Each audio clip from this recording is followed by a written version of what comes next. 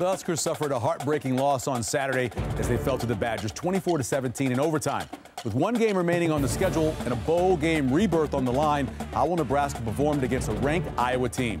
Tonight, we break down the Wisconsin game and preview a Black Friday matchup with our special guest, former Husker Zach Potter. Sean Callahan will join us to take a look at recruiting as well. All that and more next on Big Red Wrap-Up.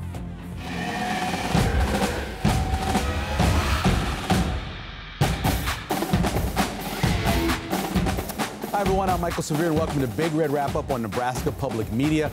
Nebraska drops another opportunity to make it bowl eligible, but they do have one more opportunity left, and we'll talk about that tonight. Joining me, former Huskers Jay Moore and Damon Benning.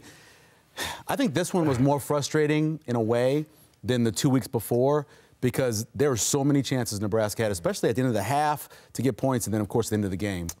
Yeah, the Maryland game was still more frustrating. Was it? To me, just because of turnovers?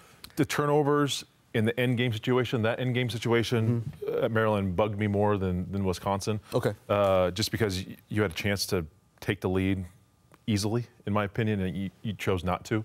But this week, with the Wisconsin game, a lot of unknowns, right? Because you don't know what Chubba Purdy's going to present. You don't know what Wisconsin was going to present with Mordecai and Braylon Allen being back. Defensively, how they're figuring things out, handling Mordecai, ending game situations obviously coming up again in this one. But to me, it comes down to the defense inability to make stops when they needed to. And I know they did make some crucial fourth and one stops. I do understand that. But to keep Mordecai in the pocket and then special teams. Yeah. And it's a game where the special teams were just not good enough. And really, honestly, you could look at the special teams as why they lost this game. Yeah, I'm kind of in agreement. I think Maryland was probably a little more frustration, but primarily because I didn't feel like Maryland was as well prepared. They seemed a little more disjointed. They had the 10 penalties, a little sloppy. That one really left a mark. I think Wisconsin, I think the staff is extremely capable, right? I mean, Coach Hischler and Coach Tressel, like the defensive staff, they hadn't given up any points in the second half in what would have been, 11 quarters. And so Nebraska finally broke that string of a score in the second half. And I think, the situational awareness for this team has been so elusive. But I feel like the little things that have been magnified are correctable, right? You start with how you want to be as an offense. You figure out some consistency in special teams, because I think tactically, the special teams is in a good spot. Technically, like the execution, just hasn't been what you expected it to be. And it's interesting because, 4 weeks ago, we felt like Buschini and those guys were kind of on the uptick. Obana was in a rhythm. Buschini was punting well. And all of a sudden, it seems to have kind of left them a little bit. But I'm with Jay. If you can get 2 of your 3 facets, Nebraska can win every game. They just can't go 1 out of 3.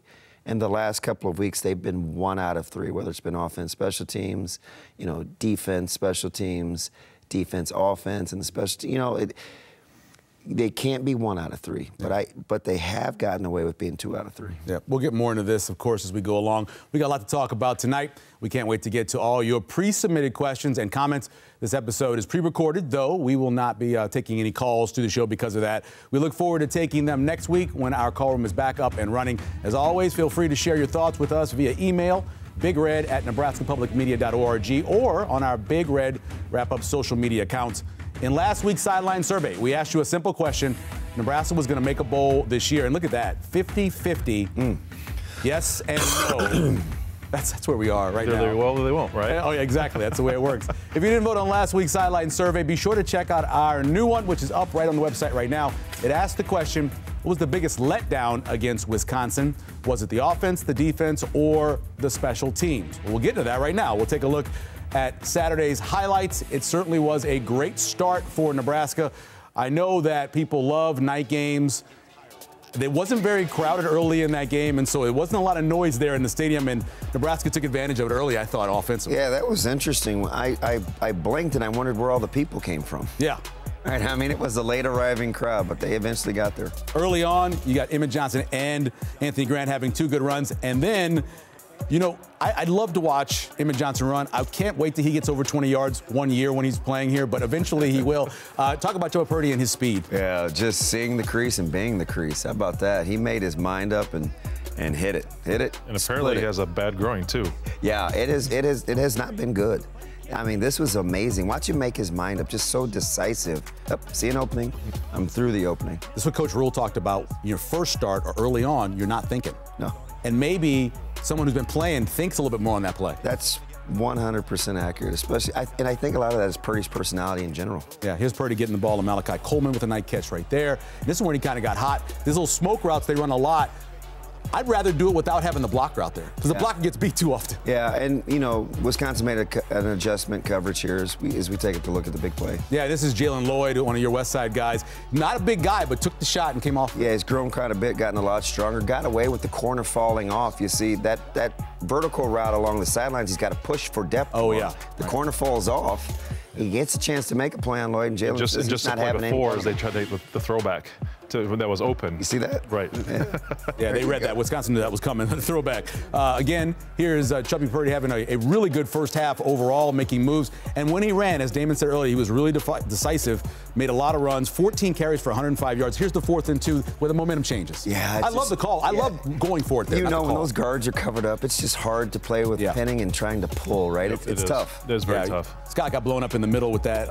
Not blaming it on him, but that's what happened in there. And then Tanner Mordecai got hot, hit 4 throws in a row, leading Wisconsin down the field. And then, Jay, we're going to get to the play where they run kind of a wheel route out of the backfield. What happens here? Yeah, it's just there is some sort of miscommunication because you're not allowing Ty Robinson, defensive tackle, to have this guy in coverage. The outside linebacker, I don't know, the safety got tied up. There was definitely a miscommunication mismatch, and Wisconsin took advantage of it. That makes it 14-7. I thought this was the key to the game coming in. Mordecai using his legs in the pocket, moving, and then also running on both scramble and design runs. And this Pauling was just great all day, wasn't he? I tell you, that missed tackle right there came back to haunt him a couple of times, and covering guys in the slot is difficult. It is, and that was a trick play, obviously, that they still took advantage of. That's Bell for 10 yards, leads to this field goal to make it 14-10 heading into the half, but Nebraska gets the ball back and has a chance to try to get some points. Joe Purdy still throwing the ball well in the first half to Bullock for 13 yards here on a first down. Then he comes back. This is a great route to Malachi Coleman. Yeah, and you know what? He kind of mistimed his jump. I thought it was, but it was a great hole throw. Yeah, put it right where it needed to be, and here's Purdy again, putting him in field goal range, and as we talked about, you know, Tristan Albano struggling a little bit as a freshman, pushed that one a little bit. Yeah, just uncharacteristic, too. I felt like he'd kind of found his kicking rhythm. He had. They come out in the second half. Nebraska has not been very good in the third quarter, stopping people. Again, you see Wisconsin coming out, getting Mordecai using his legs, making plays, and then here's Pauling again.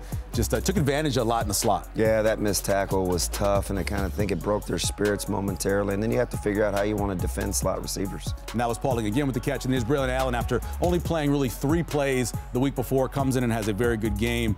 17-14, Wisconsin takes the lead.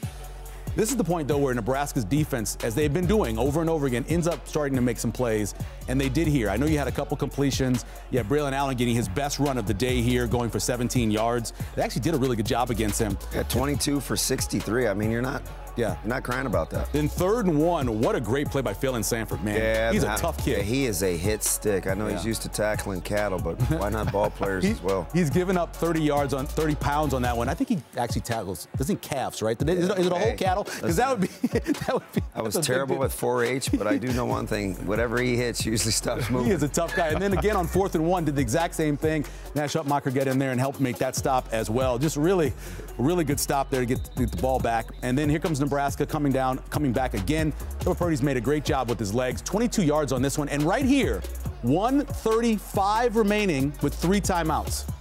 1:35. Oh, I understand. You've got to get more plays than they did. And I understand you don't want to give the ball back, but Joe Purdy gets that first down. Then all of a sudden you got 20 seconds left on the clock. You make the throw to the end zone. At least they got it off, unlike in the first half where they almost ran out of time. And then here's the tie from Tristan Albano getting back on the horse and making that one to make it 17-17. But it means Nebraska's going to overtime, where they haven't scored since 2014, where they haven't gotten a first down since 2014. But still, they're in great spot. You got Braylon Adams, you stop him for 1 yard again. Second down, you do the exact same thing. This is a big play right here. It is. So they got to the face of Pauling with the inside backer, but it left a little void with the 3rd crosser, and they just bought time. They didn't show up, but there was a tripping call and a holding that was missed by the officials. It allows Wisconsin to get down there, and then you have the push with everybody with Braylon Allen getting in the end zone, making it 24-17.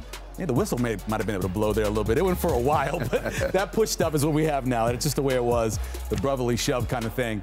And then Nebraska again. What happens in this option? So I think he's got an RPO, right? He can throw it. Step back and throw it, right? Right, and then he went with the option. I know people didn't love the play call. I did like the option. Boundary field, you can debate that, but I did like the play call. He had a couple throws late, and it looked like there that Malachi jumped a little early. Or Jalen jumped a little early. The first one before that when Malachi jumped a little early, but ends up Wisconsin wins the game 24-17. We go to final stats. And you look at the game, it was fairly even. You had one team that, did a lot of really good things. Nebraska only turned the ball over one time. That's big. When you average 11.3 yards, a completion, that's outstanding. Penalties weren't that bad. It really was a game that came down to a couple plays. Players of the game, let's go to that now and take a look at it. Our player of the games this week, of course, Chuba Purdy, not a surprise, the way he played in his first start. And Marcus Buford, who, coming back from an injury, being out as long as he has, he got right back into it. Chuba had 274 total yards. Meanwhile, Marcus dominated the defensive side, led the team in tackles as well with 10, playing really, really well. I want to go back again to the end of the game. Okay. There's a couple things you can do there. I thought the timeout should have happened at 45 seconds. Play ends, you have a chance to call a timeout at 45. Yeah, because they went from, what, a minute 35 to 50 seconds and then 50 to 20. And they ran the play. Yeah, so in that situation, you can call the timeout at 40, which means as long as you get the first down, and you got to say that, right? As long as you get the first down, you probably got 3 plays left to run, including a running play if you want, because you still have a timeout left. In that situation, how much do you think Coach Rule was thinking about the week before? I really don't. I think what he was thinking about was he wanted to end the game with his team having the ball, right? He wanted to be aggressive, but I think the real mistake, if he had it to do over again, because I kind of listened close in the presser on Monday, and I think at the minute 35 mark when Wisconsin inexplicably called timeout, right?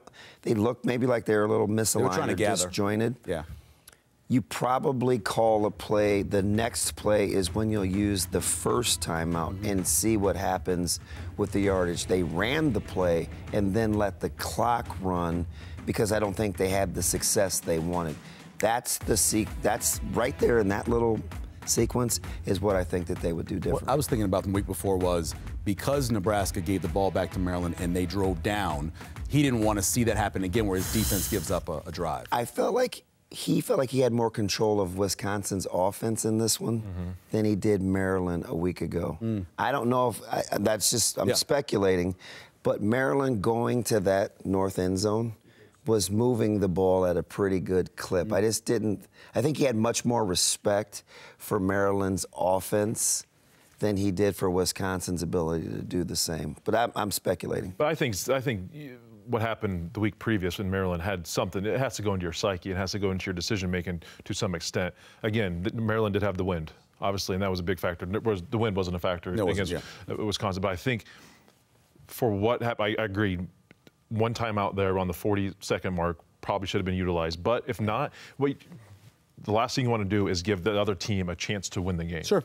And I think the end game situation against Maryland, I know we've discussed this already, bugs me more, how they handled that. I'm okay with how they handled against Wisconsin. If you think your best opportunity is to go ahead and win in overtime, let's do that and make sure the team doesn't get the ball back. So I'm okay. They were aggressive against Wisconsin. They were aggressive against Maryland, and they were seemingly tentative, not to make a mistake against. You know what I think is a little bit of a misnomer? I'm curious to see what you guys think. I think the whole at home you do this and on the road you do this. That's very true. I think that's a little overblown. It's a cliche. Yeah. I think it's about the flow of the game and where you are with the style of play. When he says it, though, too, he goes, there's an analytics part of it, but there's also a feel as a coach. Yeah. So I think he said analytics said this, but he's like, I had a feel for how this game was going. And again, I truly do believe what happened last week has a decision, even though if he might not have said it or if he did said it. But I've never been a head coach in that moment. Yeah. And sometimes you do have to go with your gut or your heart, what tells you over what a computer might tell you. I think what you were saying, that rule, I think, falls on if you're going for 2.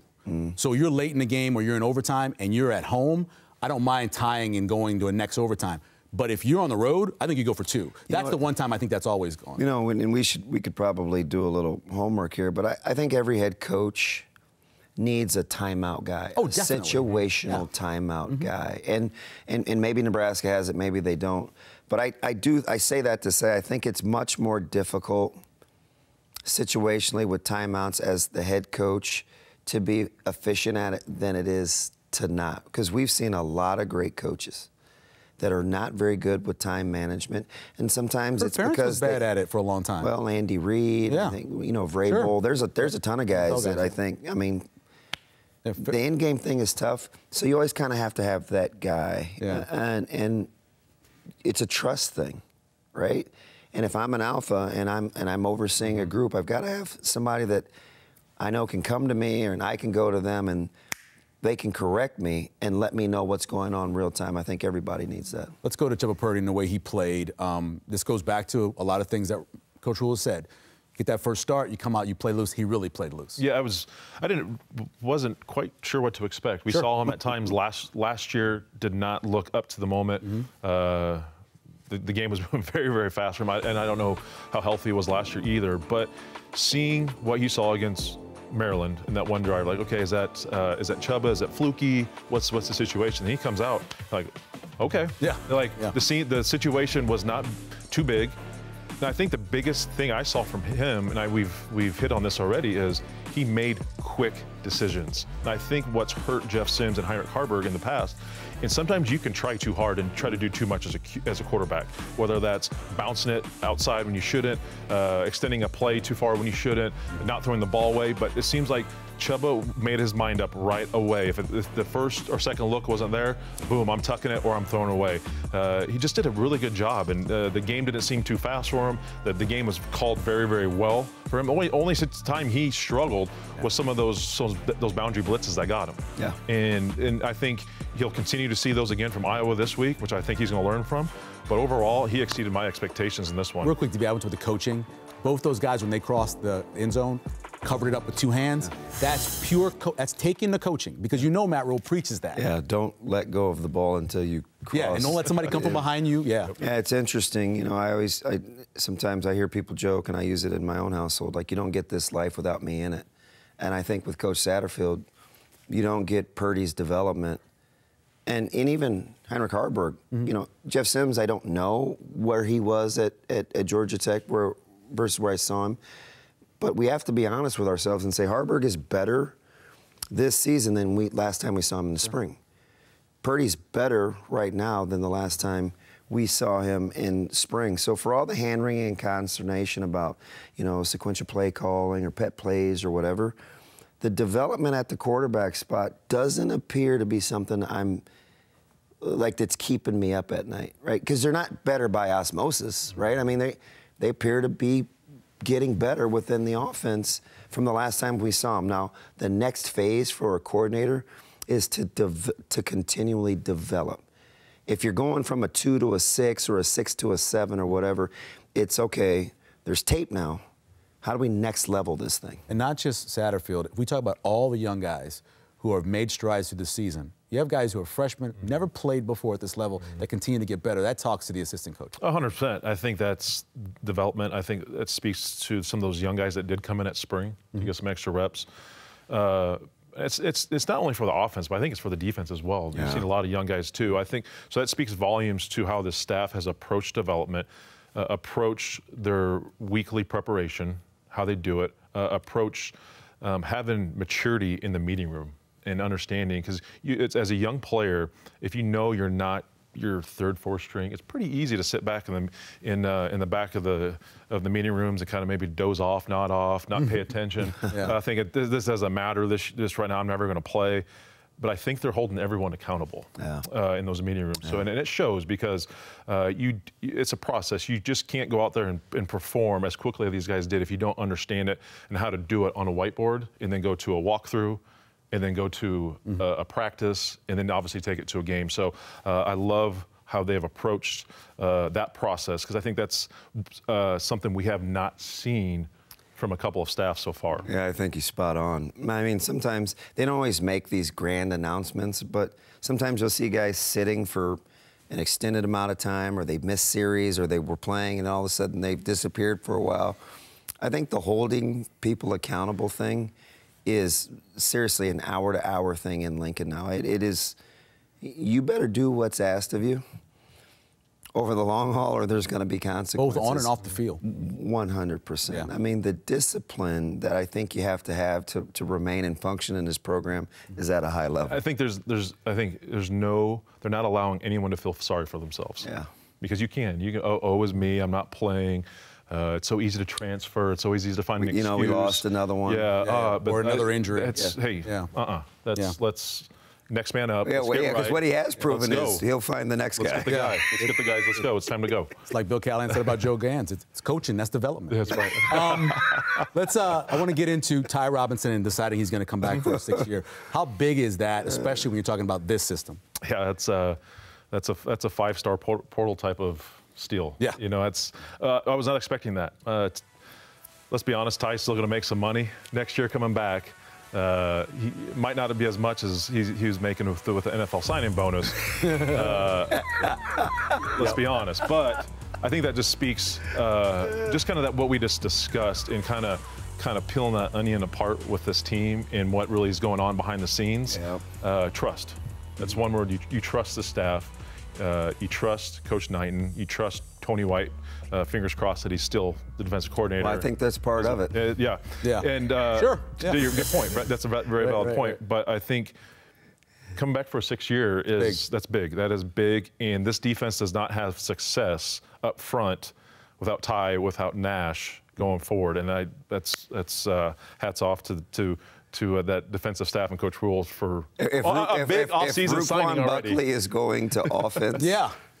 You're probably going to get some help along the defense, right? I mean, that's pretty good. Yeah, it's pretty good, no doubt about that. We're happy to announce that we have a new winner in this week's Game Day photo contest. Alyssa sent us this photo of her and her friend Stephanie watching the game from their home with their daughters Blakely and Kylie. Oh, that's an awesome picture right there. Thanks for sharing with us, Alyssa. We love seeing these kinds of photos. Send them to us. We love having them. Don't miss out on your opportunity to send us your best game day photo for chances to win great prizes throughout the season. We want to see your game day best, so make sure you send those photos in each week. Whether you're at the game, you're at home, you're at a tailgate party, wherever you are, send them in to us. With that, we toss it to Jay Moore in the huddle to break down a couple plays from Wisconsin game on Saturday. So we'll couple plays defensively. Wisconsin did a good job of kind of counter-punching what Nebraska does defensively in the QB run game or draw game. Nebraska does like to run a lot of stunts. You can see one here, a nose tackle type of wraparound. They get caught. They do a good job of emptying, getting a linebacker out, trying to cover in a man-to-man situation. Nick Heinrich here does not do, not quite sure, a miscommunication. He kind of runs up in some traffic. But Wisconsin does a good job of getting a guy up into the second level. When you're running games 2 inside, it's hard to kind of figure out. You lose vision, you lose feel of the pocket. And this is kind of what happens. You have an end here that needs to come down. He gets above. He needs to try to come downhill and get him. But you can see him. I know the picture's getting blurry here. But it's just, he does a good job of making a decision. Right here, the lineman's up on Heinrich. So right now, everyone's hat in a hat. He's able to get away, and it's just a good call, and it's a way to expose kind of Nebraska's timing on how they're running their game. So the next one, this is the first one of the plays from overtime. So Nebraska's showing 6. They're bringing 5. They've done this a lot. Right here, you'll see he's getting Javen Wright's getting up here. Allen's picking him up. But Luke Reimer right here is trying to step out of this, as you've seen a lot. But Wisconsin does a good job of almost grabbing him here a little bit and staying on him, because in this situation, he wants to be able to spy, and he wants to get off and make this play.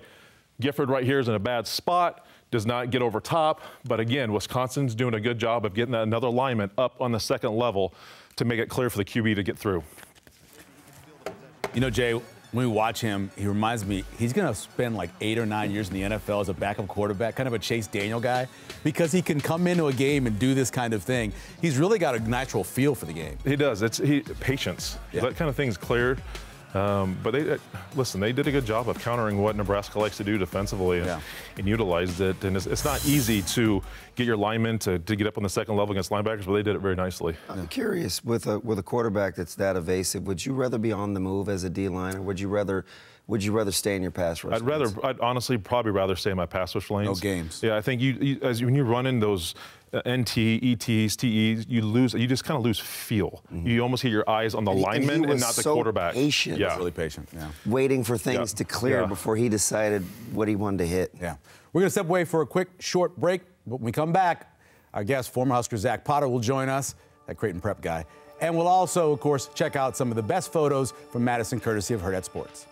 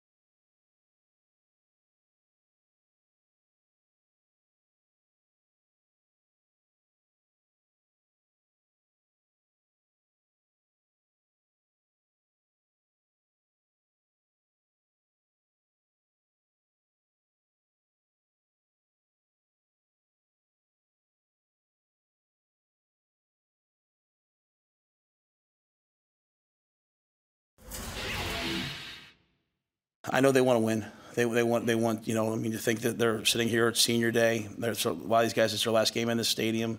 They're playing a ranked team, chance to go to a bowl game. If they lack any motivation, it's all there for them. But I've seen this group do nothing but fight every week all year. The whole season, Coach Rule was always like, if this was your last game and you knew this was going to be the outcome of it, how would you go back and prepare? You know, how would you go back and practice? How would you go back and watch film? How would you go back knowing that this was going to be your last? He was saying that back in fall camp. And now, you know, this is that opportunity, right? Like, this could be the last one. You know, the things that they've had to endure and go through and stick it out and do it with such a great attitude and willfulness to just give whatever they need for success, whatever that success might be. You know, the gratitude they have for this university, for this football program is unbelievable to watch day in and day out. And, you know, the one thing that I really appreciate offensively, defensively, all the young men is just the trust, like the blind trust that they gave us when we came in, and just continuing to build that trust with each other as we go forth. I just want to express my deep gratitude for the 24, probably about 24 guys that they're gonna walk out on Friday, and as seniors, so a couple guys are still, because of COVID, you know, some guys are still making some decisions up, but you can't do this job without buy-in from players. And these players, well, I think they've bought into us.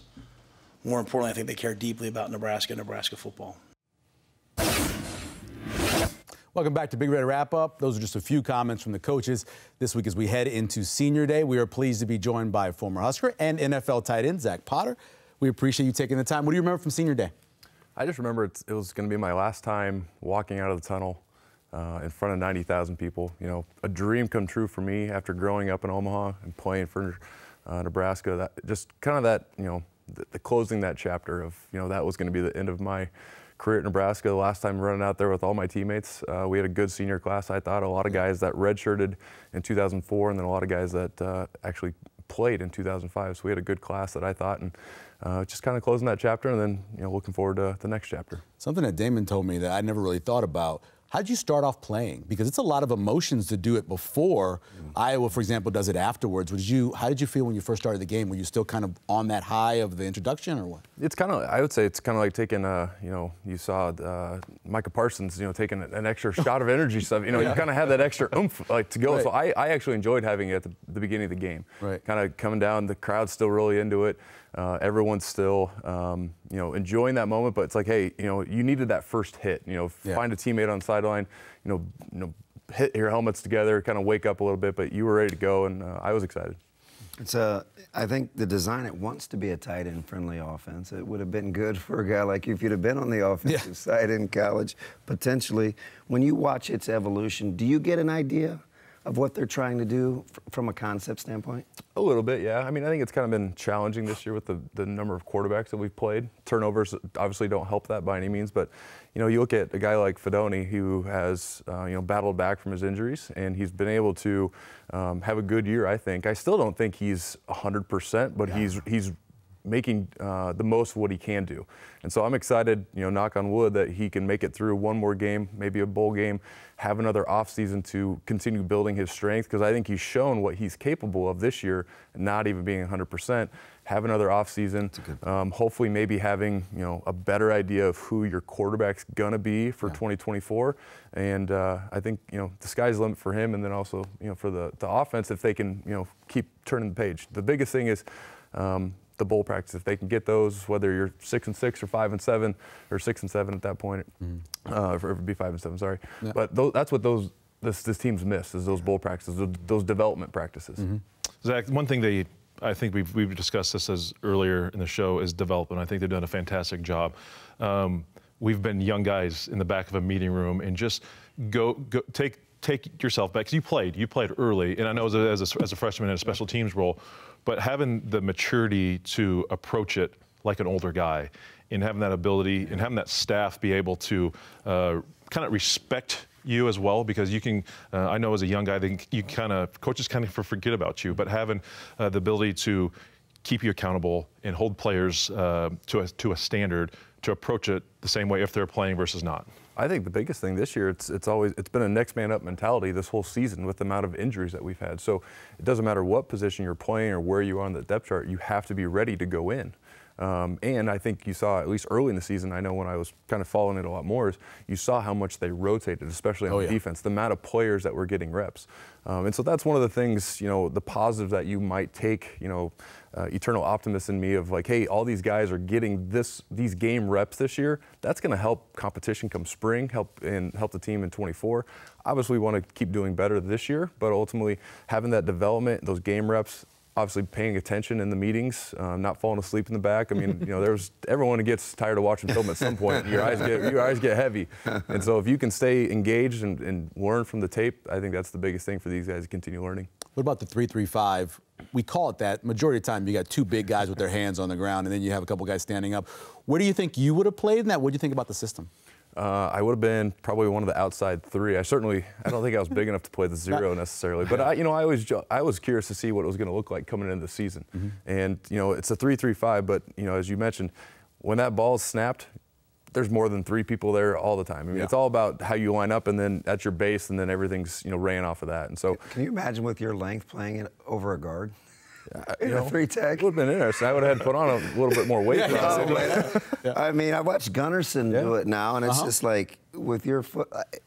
That's what's been the most impressive thing to me, is seeing multiple guys go in there and play multiple spots. It's like seems like it would be dark in there. It's kind of like NFL a little bit. You have your zeros going out and rushing the passer. You're moving around. It's not just, hey, you're the base DN, or you're the three tech, or you're the zero. It's moving people around and showing different looks, and using the versatility of the defensive line and the linebackers. And think if you're a quarterback.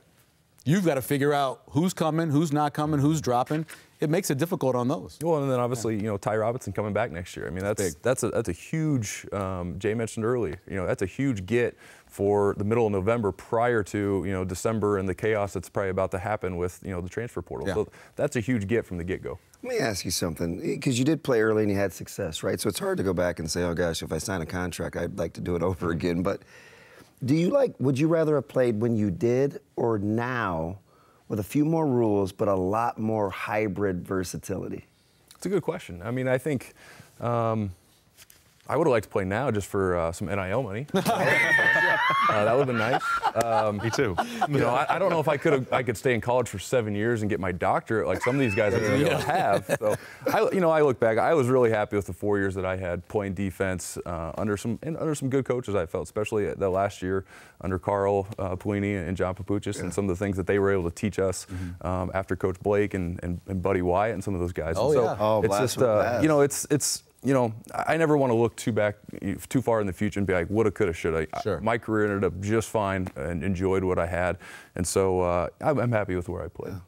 The two guys I think that if you could have had red shirt and get extra year, I think Zach is one, and then now's Paul would have been the other one. Those two guys as fifth years, I think would have been a big time. What do you think about just the rivalry with Iowa? I know you guys come after all of that, but I'm sure you know people who are Iowa fans, right? Your neighbors or people you work with. What's your feelings on that? I know there's been a lot more Iowa fans over the last 5 years that have come out of the woodworks, for sure.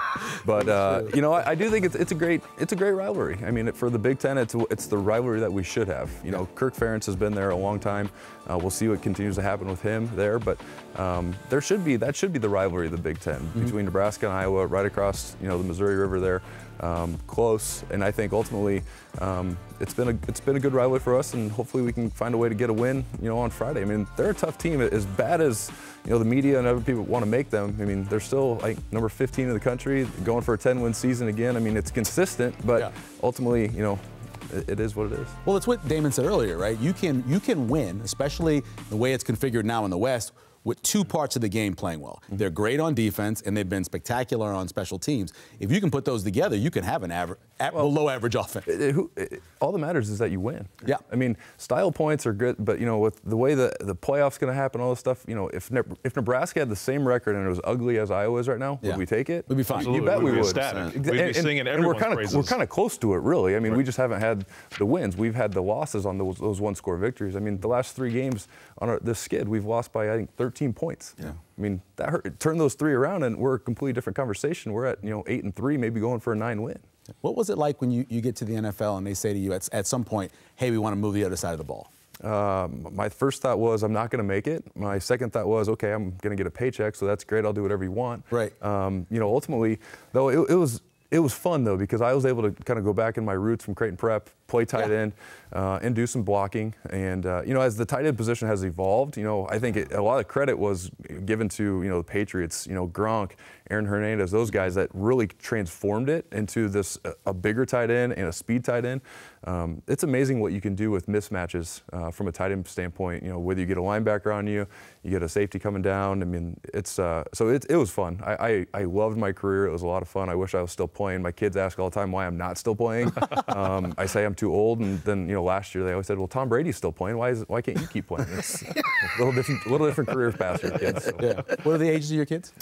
10, 8, and 5. And they're playing sports? Yep. We got our daughters doing acting and all this voice stuff, and then our kids are full go in all the sports. So okay. I was just recruiting for West Side, so I was just saying if you could maybe get some kids over there. I don't know. You said that to a prep guy. I know. No, I can't do that. I tried to get Damon to come to prep, but I think there were some other things there. Yeah. Well, I remember. If we really want to go there, we can go there. Yeah. I love it. Yeah. So what's your feeling? What happens on Friday? Touche. Again, I'm an eternal optimist. I'll never pick against the Huskers. I know you and I used to do a show all the time. I never picked against the Huskers. You got to probably like a 13-10 Nebraska. It's going to be low scoring. Yeah. You just got to find a way to win. That's all that matters. You just need one more. It's such a big milestone for this team if they can get those extra practices. That'd be huge for the team. Could you, before I let you go, could you rank the Zachs for me? There's so many Zachs over the course. The Zach Taylor, Zach Lee, Zach Potters, all these Zachs. Who's the best Zach in the last 20 years? I got to go Zach Taylor just from a quarterback standpoint. Yeah, and obviously it's success do we count Zach Miller? Oh, a good one. Yeah, you know, he was there and then he look at transferred to you. UNL. You got Good Zach call. Lee too. Yeah, exactly. Yeah. Zach Miller may be, no offense to anybody else, he may be the best guy. Yeah. Like, Well, here's you guys can, you but guys he didn't can fight finish at Nebraska. That so is we true. Can we count? Yeah, him? right. Love you, Joe Zach. Vance always said he was a better quarterback than anybody in that room. Such a good as person, a freshman. too. Yeah. Great player, Zach, but I got to go Zach Taylor, probably one. Yeah. You know, don't forget about like Zach Bowman. Oh, Zach good Bowman call. was really Yeah. good. Yeah. As he I'd probably put myself behind those two. You know, in my era, I mean, Yeah. obviously top of that, maybe like Zach Wiegert. Obviously. Oh, yeah, he was really a, good point, He was a yeah. pretty good player. It's Zach University. He's a Rolodex. That's really good. Yeah. Last I've been hit in the head a couple times, but I remember weird things. So. Last thing. What are you doing with yourself now? I'm in audiovisual sales for a company called CCS Presentation Systems. So we do conference rooms, boardrooms, projectors, TVs, technology. So it's a lot of fun. That's awesome. Zach, we appreciate it, man. Appreciate you. It's good seeing you. We want to thank him for coming in and taking the time today. We turn now to this week's Husker Up Close segment featuring a true freshman that's played an instrumental role in the defense this year. Like, game of football means everything, you know, like it's an opportunity, it's a way of life. And, you know, I spend a lot of time in this game. It means everything to me and my family. I believe in the process that Coach Rule has. When I came here on my recruiting visit, you know, like they explained it to me. I seen the potential of playing early. And yeah, just my relationship with our coaches, you know, we're all from like the same area. Coach Rule's from New York, Coach T-Knight, he's from Connecticut. You know, we're all from the same area. So like, wow, there's no better place to be than be with people from home. A fun fact about me is that I used to DJ, and I was a big DJ back in New York City when I was younger. See, that's the thing, I'll play whatever people want to hear, I'll play it. I would say I'm a gritty, hard worker. I like to play pretty dirty, you know, I don't care where I play, I line up and I just go after it. You know, just playing everywhere, lining up in a 3-tech shade, wherever, just being able to be versatile, roll up my sleeves, get my hands dirty. So my goals for this season, you know, I like to have, I have like in the back of my head, I have a certain number of sacks that I would like to get, and just being able to like, you know, go 1-0 each week. Joining me now is Nebraska Public Media Sports intern Hannah. It was a good weekend, I thought, overall for social media, especially on that Saturday. So you ended up getting 3 tweets this week. Yeah, we did. Yeah. So our first one we have here is, that run was really purty. A nice little pun, got a wizard giggle in there. Yeah, I like that. So got that. The next one is also about Chubba Purdy. His given name is Preston, but Chubba caught on as a nickname from his dad when he reached 38 pounds as a 1-year-old. That is ridiculous. So he's meant to be a sturdy football player. There's no doubt about that, but 38 pounds is crazy. What else you got? Our last one is our defensive line coach celebrating the fact that Ty Robinson has chose to stay here with the Huskers and use that extra year of eligibility. Have you seen that movie? I have not. Training Day. Oh, training. Good movie, yeah. Boom, is how he says it. Yeah. Thanks, Hannah, we appreciate it. Of course, we'll see Hannah again next week. We have to take another short break. As we go, here are more photos from the game in Camp Randall, courtesy of Hurrdat Sports.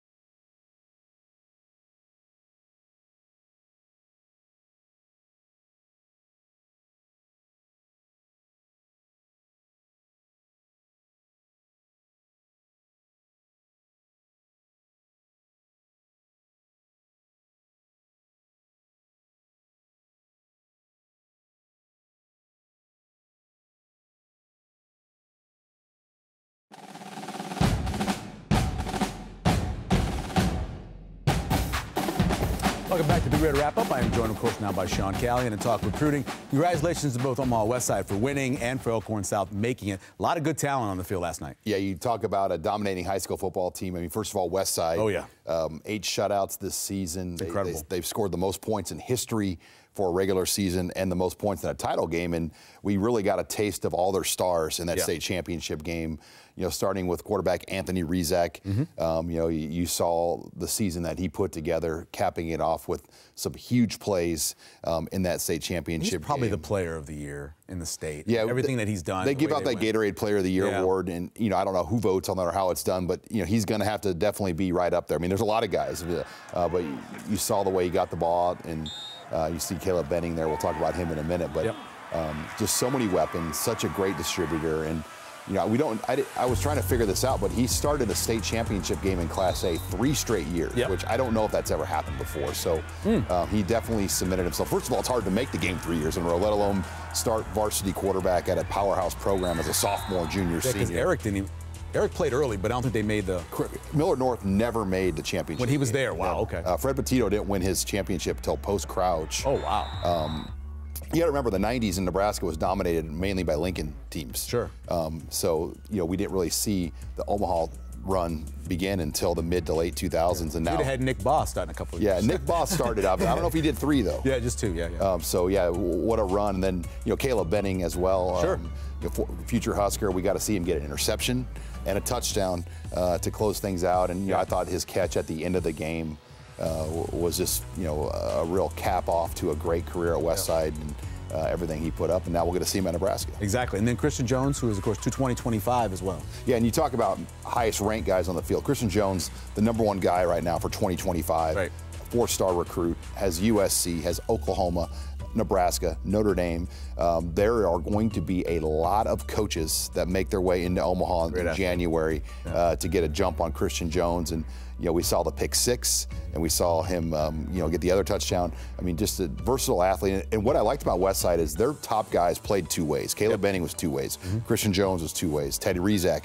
You know, a lot of teams in Class A now specialize guys just one side of the ball. I mean, they make sure their dudes are on the field. Ethan Anthony last year played some outside linebacker stuff, but also, you mentioned Teddy, who's going to be going to Notre Dame, and then there's also Jamez Ross, who's very good as well. A lot of good talent. Yeah, that was a loaded roster. You know, Keenan Cotton as well has an Iowa State offer.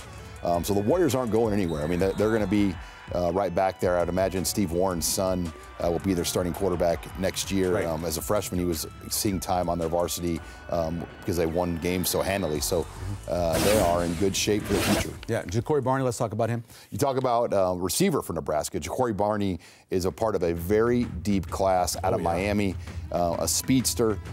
They continue to try to stockpile speed and athletic ability, and we saw what that did this year. I mean, just, you know, guys like Jalen Lloyd and Malachi Coleman, you know, Matt Rule, what they want to do. They want to run the ball, be physical, and then open up plays over the top. And Ja'Cory Barney's another talented receiver out of Miami. You know, Evan Cooper is a Miami guy on the staff that knows the area very well. And Philip Simpson, as you know, is a former Miami high school head coach. Yeah, shows these freshmen who they can come in and get on the field what happened this year.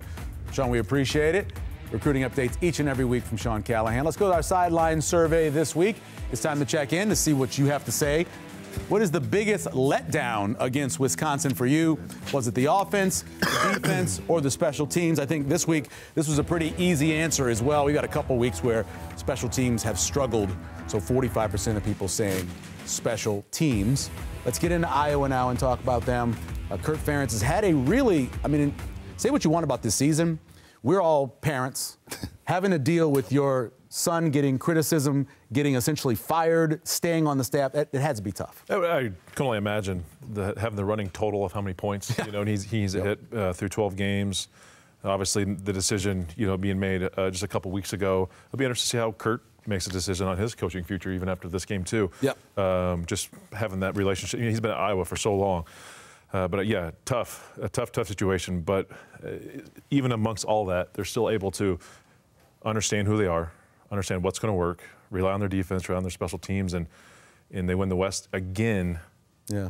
Even with the offensive issues and the drama that behind the scenes with the Sun this year. Who's their best offensive player? Because, I mean, a lot of their good, was their best player, but he got hurt. I think they're going to try to get the deuce loose. I think you got to start with Caleb. Yeah. With a K. You know, they get their 1 or 2 explosive runs a game. It's usually him. You know, a lot of times it happens when they're salting clock, but, you know, they're so well coached. You know, they were heavily on the recruiting trail, especially in our household. So we got a look into kind of how they teach. And with Coach Parker, I mean, he's doing numerical data from, you know, hash to hash, and you know what a 12-yard throw is and what they're willing to give up and where you need to sit versus the formation and where the ball is on the field. What's a low-risk throw? What's a high-risk throw? Like, their attention to detail is what it is. And so it's not by accident that they can look a certain way and it's not real aesthetically pleasing, and they're not fazed by it because there's a blueprint that they operate under. Now, where they get in trouble is if they have to get off script, obviously, right? You get some talented team that can defy numbers and have some scheme beaters, then it's different. But, I mean, the reason they do what they do is because they know who they are. Do you think that these two teams can combine for more than 26.5 points? Well, if Chuba Purdy can pop some runs, I mean, in the field position, and the field position, Iowa has a heavy advantage going in this game. Brian Buschini is on his worst run over the last month that we've seen at Nebraska. Meanwhile, Tory Taylor might be the best punter on the planet. And those 20 yards advantage that he's going to give them on punt versus punt, potentially, that's how Iowa wins games. And Nebraska's got to figure out a way to get some of that field position back, because Tory Taylor will put Nebraska inside the 10-yard line a lot in this game, and that's a recipe for disaster. Got to make good decisions back there, whether to catch it or not. Oh, 100%. So there's 2 things I would imagine Nebraska's hammering this week. The punt return in terms of, you know, when and when not to catch the ball, and starting your offense inside the 5. The 10 is a given. The 5 is where he'll get you. So you have to work punt when you don't get a full snap. If you're inside the 5, and what do you want to do when you're inside your own 5-yard line? Safety last week because of that. Their defense, Phil Parker's obviously a great coordinator. They put so many corners into the league. What do you think about when you watch their defense? Just smart. And obviously, without Cooper DeJean, one of the best, you know, guys in the secondary in the nation, he'll definitely be playing on Sundays. This defense always stays old. It seems like they're never playing a lot of true freshmen. By design. Yeah. And it is by design. That's why they're always so good. They're mature. They understand. They don't, you know, get too far over their skis in certain situations. Defensive linemen. I've never remembered a school that put so many guys in the NFL that you're like, who's that again? Right? I mean, and even the guys that I do like, remember I was in love with Epinesa. And everybody was like, well, he's falling, or he can't do this, he can't do that. But there's so many guys. Still playing, and now he's starting to make plays. He's one of the tight ends. I mean, yes. Laporta was a MAC recruit until Iowa made a late flyer offer on him in January, and he came to Nebraska's camp twice. And they told Laporta on his visit, you're going to be our 4th tight end, take it or leave it. He was still mad a year ago that they told him that, but he said because they were honest, he went with it. And now he might be the best tight end in the NFL. He is. He's definitely one or top 2 in terms of fantasy football. So you look at this matchup. Does it hurt Nebraska at all, this Black Friday, in terms of recruiting? Can you bring anybody in? Is it a last game that's always sacrificed recruiting-wise? It's tough because now it's 11 a.m. When they were playing it at 3, it was better because you could still drive guys in from 4 hours away. But 11 a.m., it's hard for anybody. It's hard to get to Lincoln from Omaha. Especially Thanksgiving's the day before. David's going to not make that pregame show. 7 a.m. pregame show. I'm like, whoa, I don't know. But they'll have a couple guys. They got a running back target coming in as an unofficial. But the JUCO guys that they were looking at, no visit set up. So I do think what you're going to see is December. They'll have for sure 1 big weekend, if not 2, but it will be really busy. I mean, as you know, that race to that early signing day and then the January enrollment day for transfer portal players, we're just getting started. We're taping this early, so we don't know about this, but Anthony Grant, Nick Henrich both looked hurt at the end of the games. If there's no Anthony Grant and it's just Emmett Johnson, what do you think? Well, I like the fact that I think they're looking for a reason to play Ives. So. Oh, yeah, Quinn Ives, sure. So you will see him at some point, I believe, on Friday. And, you know, with Grant's injury, it was so fluky. You know, it was kind of post being on the ground, and his knee came back, and it didn't look good. But I walked out with Nick Henrich, and and saw him with his mom at the bus, and that's a tough loss for them. But I think for Nebraska, it's by any means necessary to get this one done for Iowa. They will pull all stops. Yeah, you got to get a lead, too. I know we talk about starting fast and all that, but a lead changes, as Damon says, the way they play. Oh, totally. You thought, you couldn't have asked for a better start last week. Yep. The defense just wasn't able to kind of grasp that momentum when they needed to and extend that lead. But this week, listen, Wisconsin's offense is more dynamic than Iowa's offense. I think we can all easily agree on that. You get up 7-0 early, 10-0. You put Iowa's offense in a situation that they're saw it last year. Right, very uncomfortable in. They just ran out of time to mount a comeback because Nebraska did get ahead. So if they can get off somehow to a good start, you like the Huskers' chances of this one for sure. Who are you picking, everybody? I got Nebraska. I cannot pick Iowa. This isn't even my heart. I truly believe Nebraska wins this. Yeah, I have Nebraska. I mean, Vegas likes Nebraska. Yeah, I mean, I like Nebraska. Those guys, I think it's just it's a better matchup because the quarterback can't run. Yeah. Mordecai's mobility was a huge reason why they lost last week. Deacon Hill's not running. 100%. Got sacked 4 times last week. What's your burning question?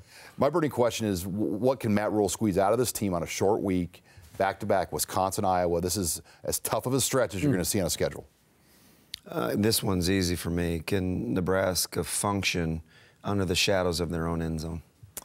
So I didn't bring up special teams in my last You did not, one. and they only turned over once. Yeah, well, kind of. Yeah, sure. Special teams in this one. Can Nebraska change the field and take advantage of some scenarios with the special teams and kind of counterpunch with Iowa special teams? Yeah, and I'm going back to what Sean said, because you can get to their quarterback for Iowa. He's been sacked a lot lately, especially 4 last week. Get to him, be forced a turnover as well. Don't forget to head to our website and Facebook page and click on the prediction. Jay, Damon, and I will tell you exactly what you can expect from this week's Black Friday matchup when Nebraska welcomes in Iowa Hawkeyes to Memorial Stadium. Kickoff for that game is a very early 11 a.m. and can be found right there on CBS. Then we'll be right back here on Tuesday to recap the game with our special guest, senior writer for Husker 24/7, Brian Christopherson. Our thanks to Zach Potter for joining us on tonight's episode. For Jay Moore, Damon Benning, and Sean Callahan, I'm Michael Severe. We'll see you next week right here on Big Red Wrap-Up.